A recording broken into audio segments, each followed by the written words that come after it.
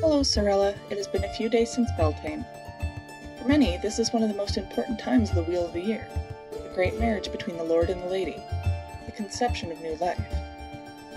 There are many variations around the world with many different traditions. Even the iconic maypole has versions in multiple European cultures. In short, Beltane is passion, Beltane is love, and it is fertility. Where you and I live, up in cold Canada, it feels more like the beginning of spring at this time. All the snow should be melted by the beginning of May. For us, Beltane's lore of fertility is welcome. We pray to the Lord and Lady to melt the ice with their love and to fertilize the land with their marriage. There wasn't much more I could say about Beltane. How could I convey the importance of this day properly without simply rehashing what has already been said by countless others? Words failed me, and so I decided to paint.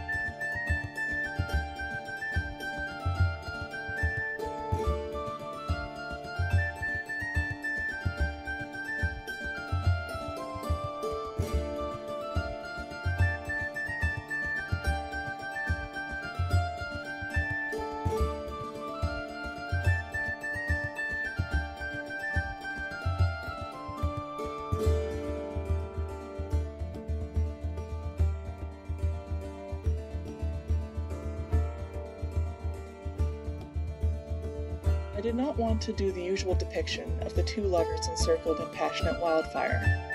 No, where we live, Beltane is a season where the snow actually melts. Spring has sprung and moves very quickly towards summer.